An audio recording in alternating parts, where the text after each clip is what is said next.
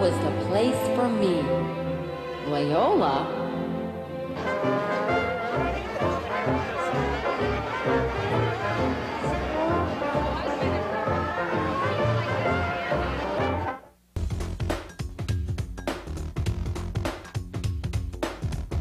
It's Rhonda here on USA Up All Night.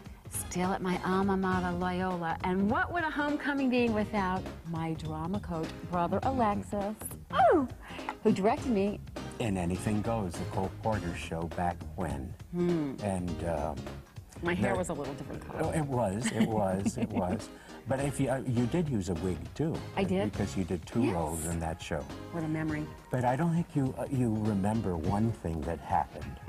I remember at a certain point of the show, every night, all of the stage crew, that's the lighting man, the fella in charge of stage, even stage management, would disappear, and I didn't know where the heck they had gone.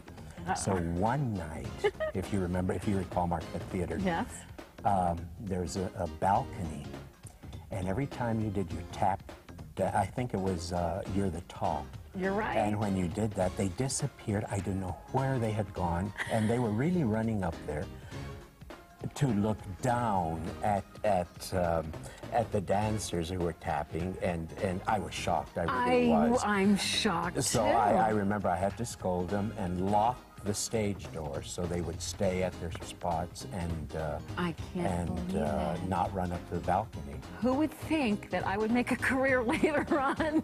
Guys running up and looking down. No, you did teach me, and I think I'm a very good actress. As a matter of fact, you're going to see more of me because I've made you very proud. I'm starring in the film that we're going back to right now. Basic Training on USA Up All Night. Can you say Up All Night? Up all night.